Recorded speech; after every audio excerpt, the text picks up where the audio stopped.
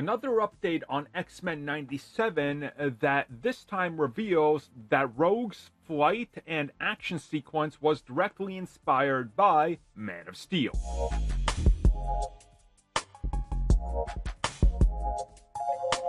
Who's excited to talk a little bit more about Zack Snyder? Yeah, me either, but hey, here we are, so let's do it. So yeah, believe it or not, X-Men 97 was intentionally, unintentionally, or as the man responsible for the first season says, subconsciously, he believes that when writing X-Men 97 and coming up with Rogue punching Bastion, that this was more or less inspired, again, subconsciously or not, by Superman when he's punching Zod and they're flying through the cornfield and everything like that.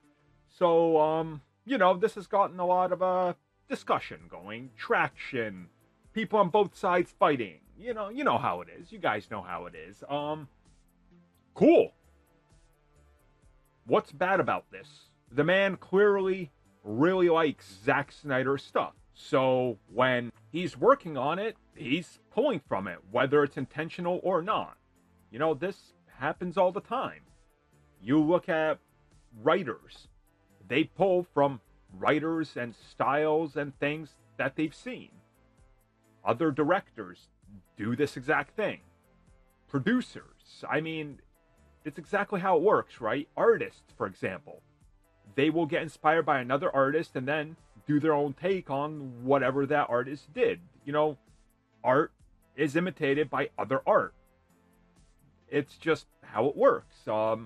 I don't find anything wrong with this. I've seen some people upset. I've seen some people hating. I've seen some people say this shouldn't have happened. He should just come up with original things.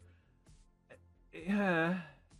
It just seems pointless to me. Like, who cares? Man of Steel had great action. So if you want to copy a scene from that or a style, that's awesome. We've seen other things do the exact same motion and punching where Superman was flying fast and he punches Zod and then the camera pulls up to them and he does it again. We've seen that copied countless times. Did Zack Snyder invent that? Well, some people will tell you yes. You can do your own research, maybe find out that he was inspired by something else as well. Whatever the case is, who cares?